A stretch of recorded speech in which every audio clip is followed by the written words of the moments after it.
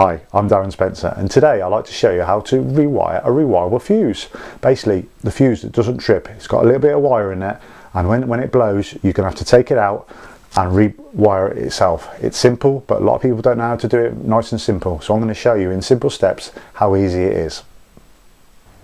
Right then, this is your typical fuse wire holder. Basically, it's indicated by the two red dots, which is 30 amps. There's two blue dots, which is 15 amps, and two white dots, which is 6 amp. So today I'm going to show you how to wire a 30 amp. So I've got a bit of fuse wire here. Typically, I had it earlier.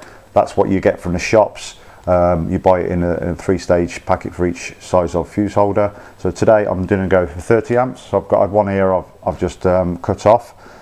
Get it nice and straight, and there's basically a hole that goes all the way through the holder there. So I'm just going to thread that through all the way through, and then once you've threaded it through at one side here, just unscrew it and then just wrap it round a couple of times just so it doesn't come undone.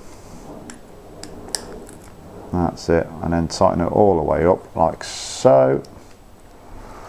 And the same with the other side.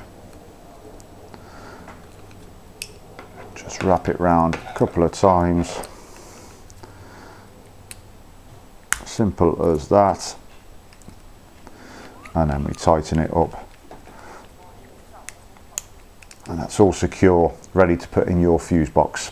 Remember, if you're really fed up of putting these in when a fuse blows and everything, there's up-to-date ones, RCD, up-to-date boards these days. Contact your local approved electrician and I'm sure he'll be able to give you a quote to make it a lot easier. But if you need to do it, thanks for watching the video. And remember, a job worth doing is worth doing right.